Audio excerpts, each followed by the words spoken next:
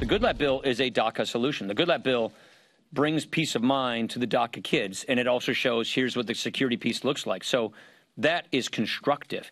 The Goodlatte bill doesn't say don't help DACA kids, deport. It doesn't do that. It says here's one way to solve this problem. This is sort of like a little dance. Okay, Mr. Chairman, thanks for your bill. I really like it. It has no prospect for success. Zero. House Minority Leader Nancy Pelosi calling a bill that provides protection for dreamers and our borders a non-starter.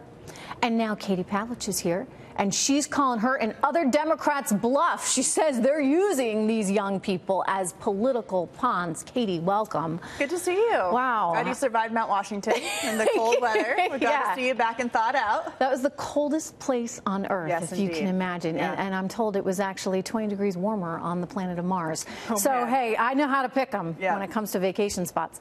But walk us through why you think that they're using young people in this very political way. Democrats are always accusing Republicans of not just being bad on policy, but of being bad people. If you're not for DACA or comprehensive immigration reform, you're a bad person who doesn't have any empathy for people who were brought here illegally by their parents. Now, if you look at what has been proposed by the White House and by Republicans in the legislation that was introduced yesterday, it's what the White House has wanted. A deal on DACA, which Democrats have claimed for a long time that they wanted. It's why Barack Obama did it through an executive fiat, even though he said he couldn't do it that way. He did it anyway, claiming it was for the good of the people.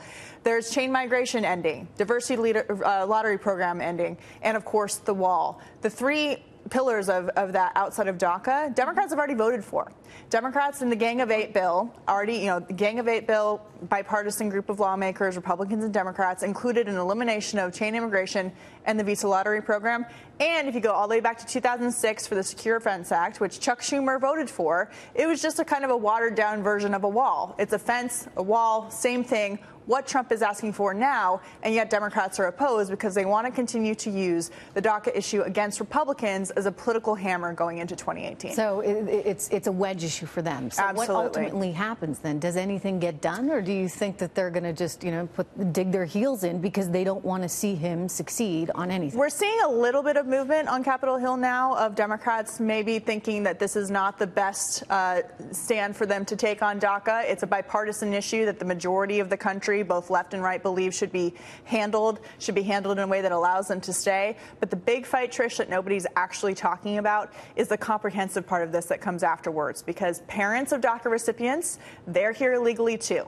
And the question is, do they get to stay? What are the protections? Some of the details of the Senate bill that's coming out tonight or tomorrow show that DACA recipients' parents will not get permanent status, but they will again get protected temporary status, which opens up the question again of where does this thing end? Well, and what does it mean for Donald Trump's base? I mean, they don't like the idea of providing any form of amnesty to people who came here illegally in the first place. Yeah, I mean, I know that we're skeptical of some of the polling, but according to some of the polling, his base actually is in favor of approving DACA. What they're not in favor of is approving it without any kind of border security in return, meaning the wall that Donald Trump so famously campaigned on. Now, the president has, throughout the last 24 hours, made it crystal clear that he's not going to sign anything that doesn't include the wall. But during that bipartisan meeting, it wasn't so clear, because he said, whatever you guys come up with, Democrats, Republicans, I will sign.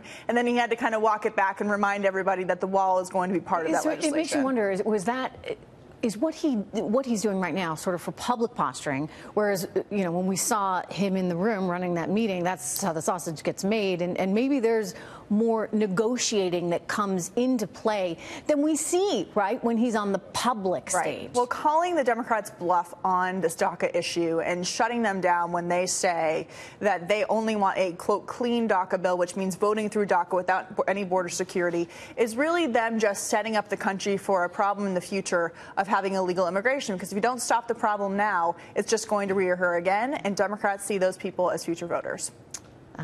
So there is the political pawn. There it is. All right. Yes. Thank you so much, Katie. Good to see you. Good to see you. Happy 2018. Yeah,